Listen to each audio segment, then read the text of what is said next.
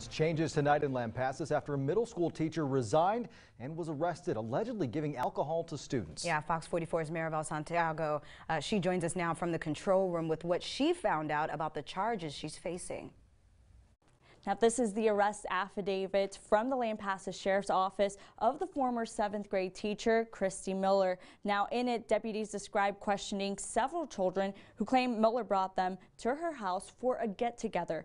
Now, they say Miller provided them with alcohol, but warned them to wait until her husband was asleep before drinking. Now, during questioning, some of the teens admitted getting sick and blacking out.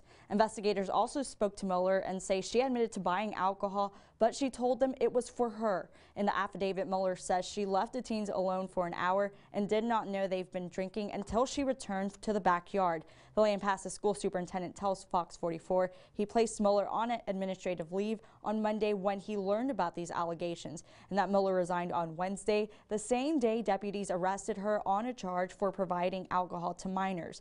Now, Miller is out on bond, and the district says another teacher has already taken over the classes. Live in the control room, Maribel Santiago, Fox 44 News.